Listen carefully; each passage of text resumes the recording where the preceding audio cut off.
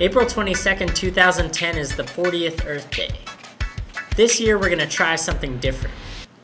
Here in Massachusetts, we're going to create good jobs and reduce pollution by retrofitting our homes. People think it's cars, but actually buildings and homes are the #1 emitters of greenhouse gases. But when you have a properly weatherized house, it'll cut your greenhouse emissions and your heating bills 30, sometimes 40%.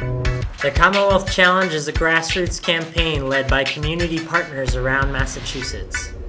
Our goal is to save 100,000 kilowatt hours of electricity by Earth Day. If 3,000 of us save 5% of our electricity use over the next 8 weeks, we will reach our goal. What we do is we weatherize homes, which we go out in crews of 3s and 4s. We basically blanket the house to keep it warm in the winter and cool in the summer.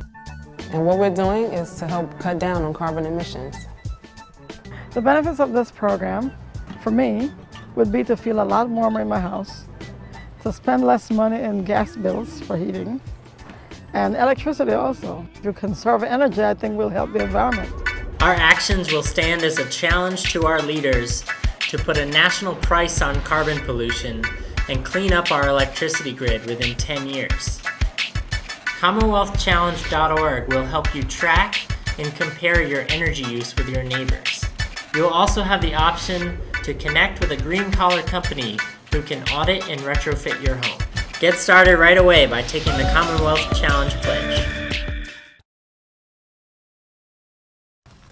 I know the idea may not be very glamorous, although I get really excited about it. We were at the round table and somebody said insulation's not sexy. I disagree.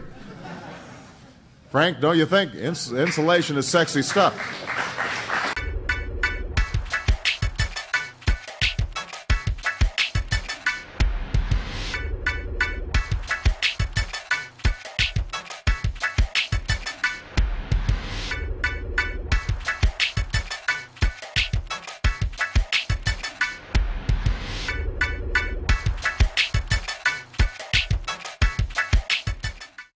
Here's what's sexy about it.